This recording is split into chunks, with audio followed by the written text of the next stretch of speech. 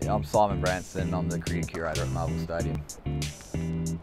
I love cricket, and different to any other sports, I find that as a cricket curator you have a really direct impact in the game and the type of brand of cricket that's played, and I guess that's why I love it.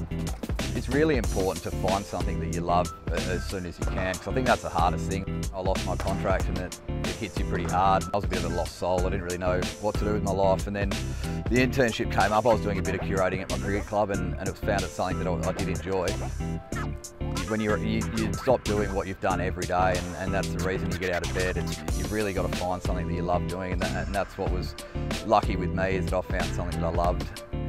The ACA were great for me, and they've changed my life in regards to giving me another crack after cricket. And it's to the current playing crop that continue to pump money into these past player development programs. It's an unbelievable setup that we have in cricket in Australia that's not really matched around the rest of the world.